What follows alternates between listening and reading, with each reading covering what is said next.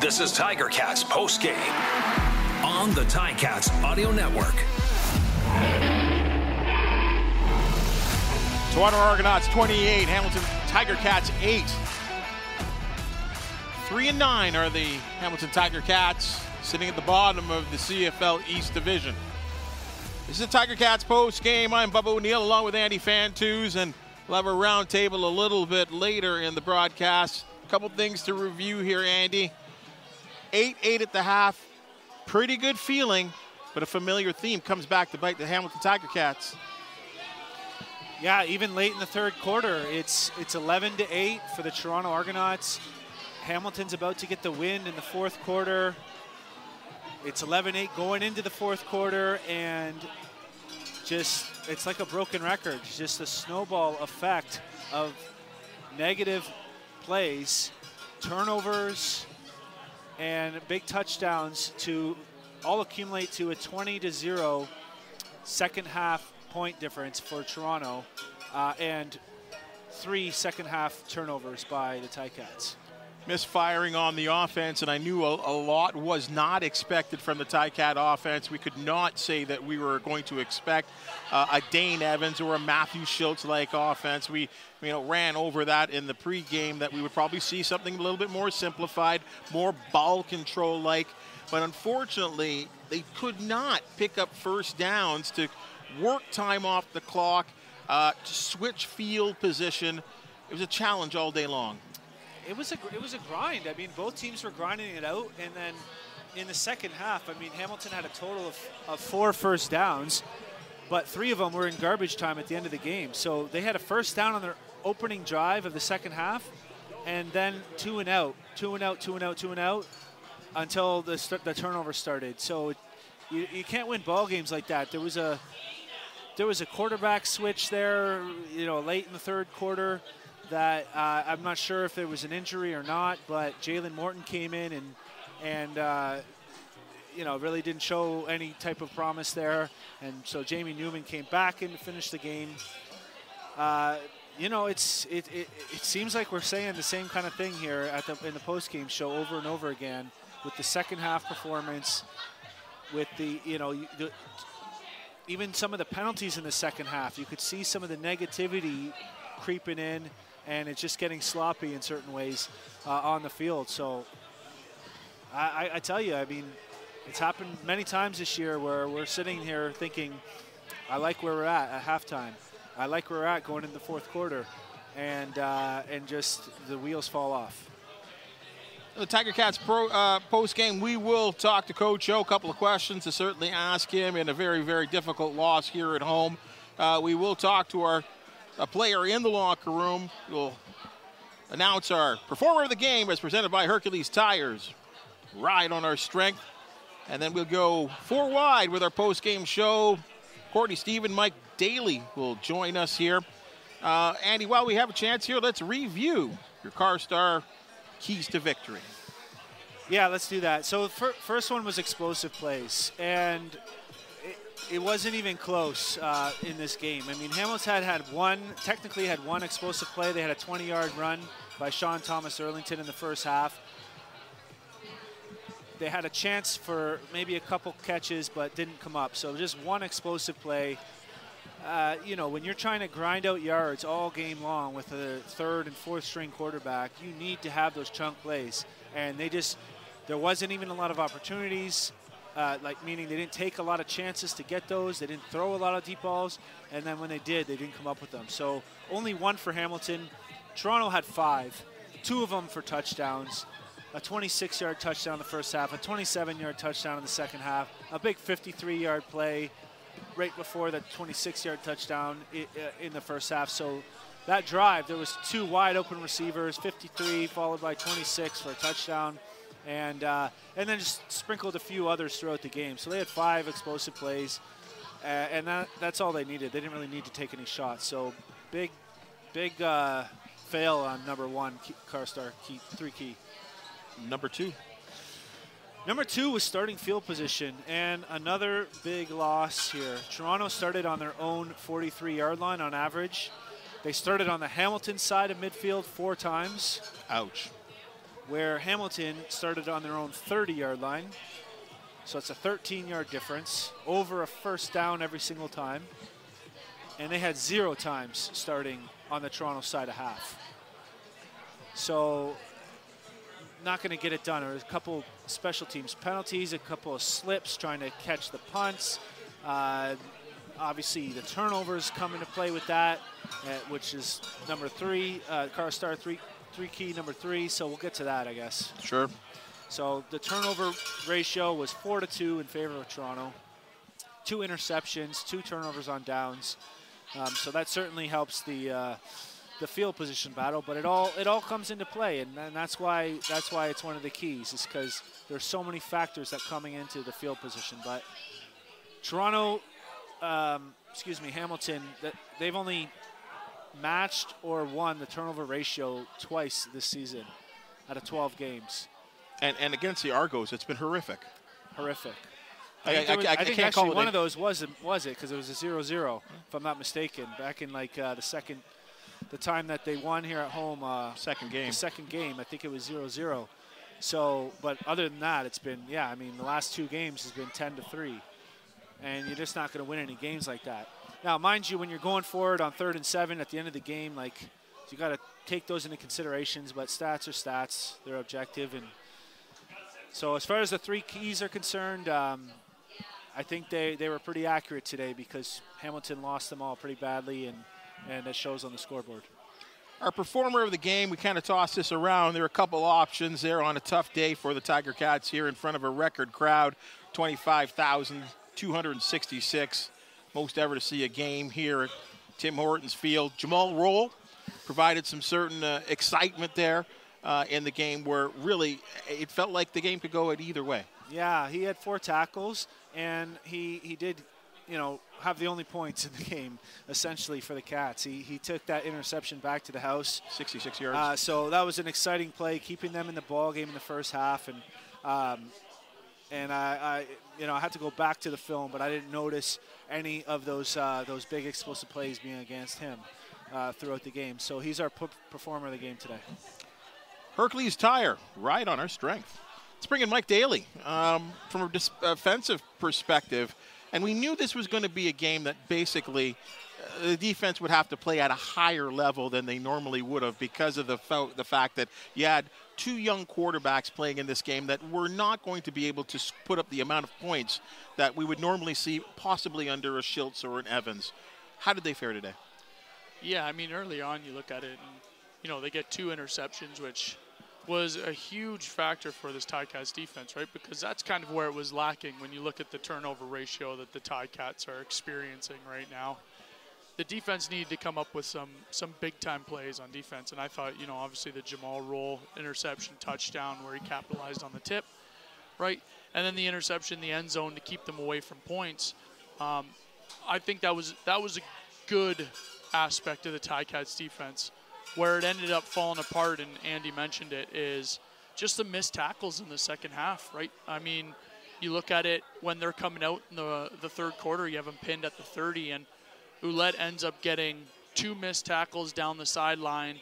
There's a late penalty, right, with Cam Kelly, another 10 yards, and then the Argos get out of a backed-up position. So it's like a hot and cold thing for this defense right now, but I was very happy to see the Ticats get their hands on some interceptions, because that was lacking initially. Yeah, when the Cats are, when they're against the wind, you really can't afford to be taking those penalties and missing those tackles that are so uncommon for this team. So I think we're going to head down to the locker room here. Exclusive access to the coaching room. Time to check in with Coach Orlando's 9 Hour. That's presented by Access Storage. Coach, a tough one. A lot of crowd support here. Really, really pulling for your defense and your offense for something to happen. How do you assess today's loss? We'll start with the crowd's effort. Freaking unbelievable. Unbelievable. They just showed up. They were loud. They were passionate.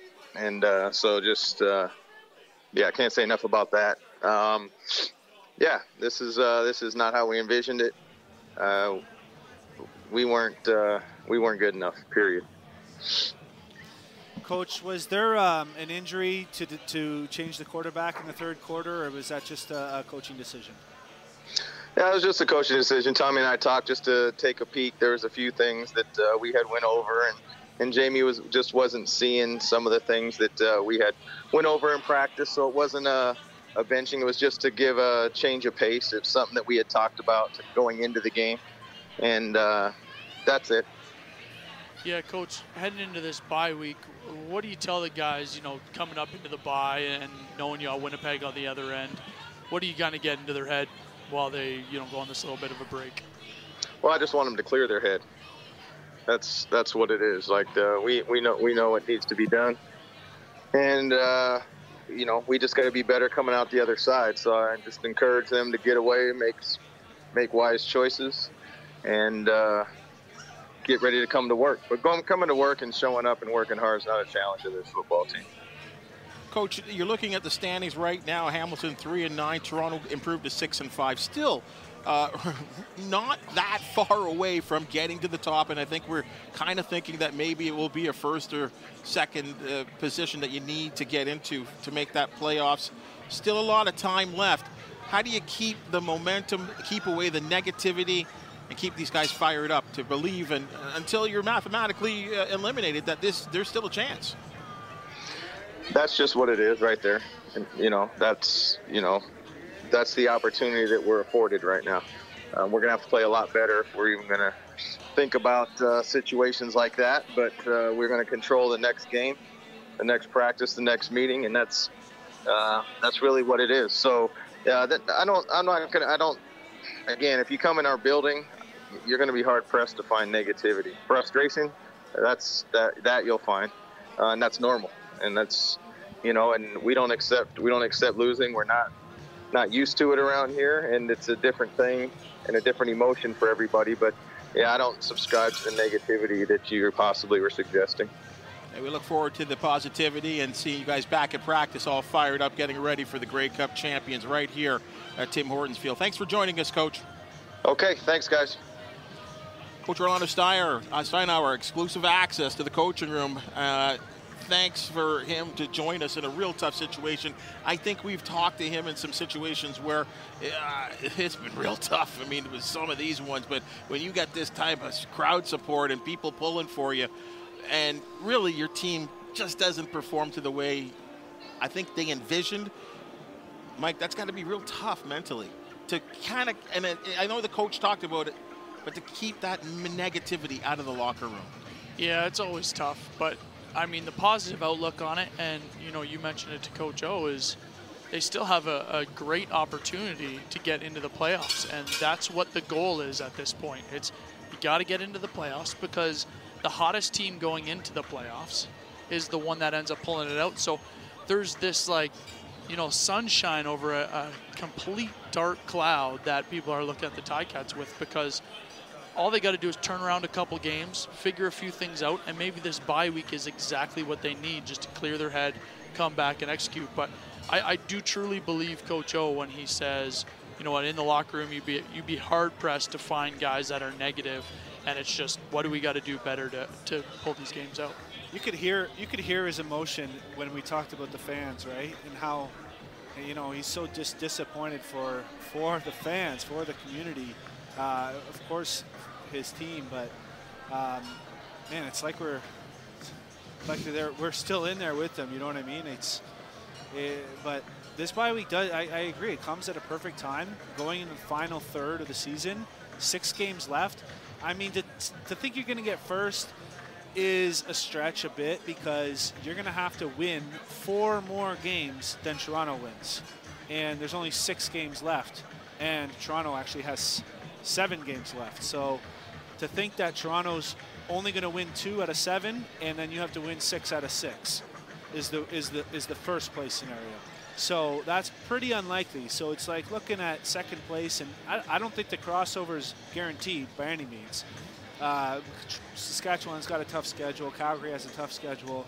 A lot of Western teams. So you never know how that's going to shake out. But the one thing I thought he said that was really important is, like, forget about that. We just have to play better. We have to figure something out and figure out a way to play 4 quarters play turnover free, or at least take care of the ball better than we are to even be thinking about where we're going to do in the playoffs, right? Yeah, and it gets to the one play at a time kind of thing, right? And it's funny because, I mean, I guess not funny, but we feel that emotion even just sitting on this side, and I'm sure all the fans do as well, right? Where it's just like, oh my gosh, man, come on. You know what I mean? It's tough. Let's bring in Courtney Stephen to the round table. Court, I'm going to go back to the first quarter and the first touchdown, the opening score of the game, the Argonauts. A 53-yarder to Banks, and then one play later, it's McLeod Bethel-Thompson to Ambles for 26 yards touchdown. 3-play, 79-yard drive. Was that just a great drive by McLeod Bethel-Thompson, or did you see some issues in the secondary? Well, it's not anything exotic that Toronto did, but it was something that was very smart by Coach Dinwiddie. When you get a defense in a 4-by-1 situation, you're able to dictate what coverage they're going to be in. And based on the game film, they knew how the Ticats were going to try and defend that formation, and that's how they're able to exploit it at the right time and set up the offense in scoring range. So, you know, hats off to them. They brought their game plan. They made the plays that were there for them. And I think that's the difference that it's been all year for the Ticats. It's that, you know, they haven't been playing well enough to make mistakes like a 50-yard explosive. And that leads to points. So today, it didn't go their way. They were in it until the fourth, but they didn't close the door. Andy, it's funny. I knew one of these games we were going to have to say something like this. Brandon Banks, 2 receptions, 80 yards, 1 touchdown, couple of runs, and a touchdown. He came to play. He did, and yeah, I thought at that 53-yarder, you know, I thought he could have scored on that, to be honest, and for some reason he fell down to catch it, but certainly that run where he almost got tackled for about a 6 or 8 yard loss, able to kind of extend the play. He looked like he was trying to throw it for a sec and then ended up knifing it up the middle, and the Brandon Banks that we saw, you know, we knew from years past, we saw it on that one, and then a great slant and go play on the long touchdown. It was right after an interception, and you know, oftentimes you go for the jugular after those turnovers, and that's what they did, and they came through. So it happened so quick. It from the 3rd and 1 that got stopped to the Banks touchdown, then the interception to the touchdown the next play. It was just very deflating. You could see throughout the stadium. Let's go right back to the locker room. Let's connect with our player of the game, Hercules Tire, right under strength player of the game, Jumal Rolle. This exclusive post-game interview is brought to you by Access Storage. Jumal, tough one today. You made that big play, the big touchdown. You had the fans going on your side. It just could not. Was it a matter of the defense was just on the field a little bit too much today? No, I wouldn't say that. I think we were prepared to be on the field however long the game was. But yeah, it was a great play. I'm glad I was able to make a play and get a spark and some points. And we were just trying to string a win. You know, trying to get the momentum out there. Jumal, as soon as you put your hands on the ball, you had a sense of urgency about you, and obviously that ended up in you getting into the end zone. What was the mindset of that back end coming into this game, and how were you planning to attack Toronto? We know there are dangers with the quarterback with faster leads, right? So we were trying to get physical with the receivers and establish like bump and run. And we played well throughout the game. It was just if we could, we would have some plays back. Man, we were just trying to be physical with the receivers and get hands on and disrupt timing, and you know, to hopefully come with takeaways. Jumal, it looked like extremely physical game there. I was on the sideline for a bit, and was that kind of the mindset coming in as gang tackling and hard hitting and really put your signature on the game early? I mean, it's Labor Day. We were expected to play 60 minutes of hard-nosed football. We know everybody that played the game before us, and we know what it meant to the city. And so we were just trying to play our hearts out and give the fans what they came to see. Hey, Roll, nice to see you get into the end zone there, but you know, what do you kind of do with, I guess, your first group with the DBs just to get ready for this next little stretch, because obviously every game means, you know, absolutely everything for the rest of the season. So you're a positive guy. What are you kind of telling that group and leading them with? Well, we never play a perfect game, so going forward, we just try to learn from each game, and going forward, we just try to, like I said, learn from the mistakes and just learn what we did well, learn what we didn't do so well, and just take it to the next game. Every game is an opportunity, and every guy has a resume, and so we're just trying to play the best ball we can play. Jumal, thank you so much for joining us. Enjoy your bye week, and as the coach said, clear your head, get ready for a wild little stretch to get back into that playoff picture. So thank you so much for joining us. Thank you. Appreciate it. Jumal Rolle, 4 tackles, 66-yard pick 6 in the first half. He's a performer of the game as well, presented by Hercules Tire, right on our strength. So I guess, guys, let's just go to, we're down to about 9 minutes here. I got to ask you a question here. Third quarter, going into the fourth quarter, the game is still kind of hanging at, it's 11-8. And there was a quarterback change on and a turnover on downs, 3rd and 1, and they don't get it. It seemed to change the game.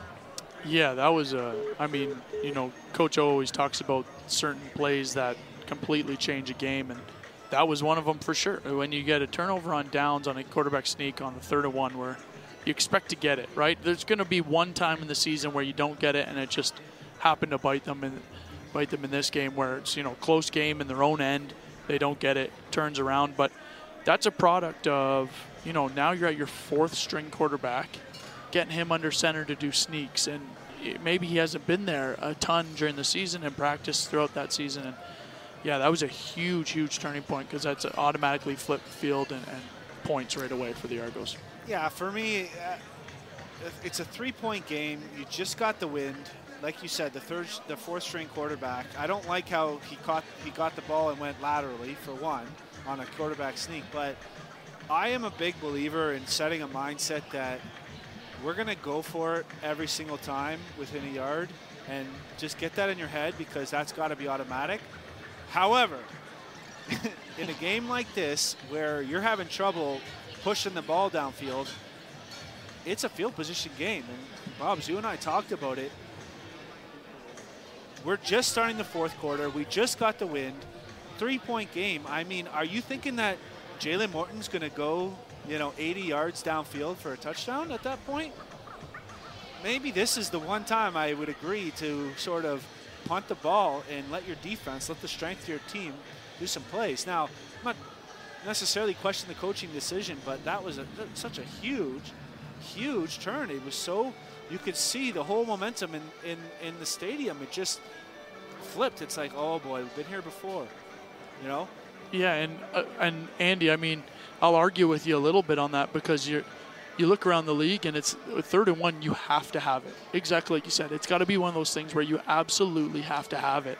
And to have that happen at that point, at that field position, you know, going in the 4th quarter, it killed the momentum, if there was any, for the Ticats at that time. And that's one of those things where you're exactly right. Fall forward, don't go outside, get that 1 yard, just trust your big boys up front and go get that 1 yard. But the crazy thing is, even with the turnover on downs, backed up, deep in your own end, and Toronto scoring, it still wasn't over yet. Right. It still wasn't over yet. It's a 10-point game. I mean, because they cash in on a three-play, 23-yard drive. That's a Banks 4-yard touchdown run. So that's making it 18-8.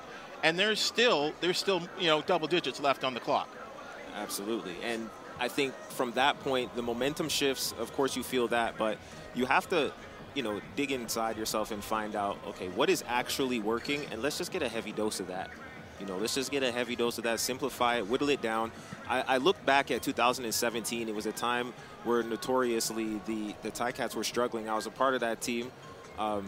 And so just speaking from personal experience, when the shift happened from going from that 0-8 team to that 6-4 team that finished the season, it wasn't like they cleared house and brought an entire new roster in. It's like the majority of the same guys, you know? And I think there's a catalyst that has to present itself to make that change, and I don't know what it is, but the team's definitely going to be searching for it. And if they can find it, there's still hope. Andy, let me throw this to you here. And this is, we talked about the situation that you're down to your third and fourth string quarterbacks, and that the rushing game was going to be important today, or at least to establish the run, to help set up the pass. Pappy White, 1 run. Jalen Morton, quarterback, 2 runs. Tim White, wide receiver, 1 run. Jamie Newman, quarterback, 6 runs. Your 2 running backs, Sean Thomas Erlington, 3 carries. Don Jackson, 3 carries. Is that a problem? It's hard to say because it's you go with the flow of the game, and there were in the first half it seemed like the amount of running was appropriate, and then once you get down late in the game, it's hard to keep running the ball. So you know, you want to be feeding these guys, but obviously on the other side of the ball, Toronto, if you're not throwing it deep at all, they're loading the box. So it's hard to run. So it's hard to call these plays. Yeah, I mean, of course, you want to get more touches to your playmakers and Don Jackson and STE.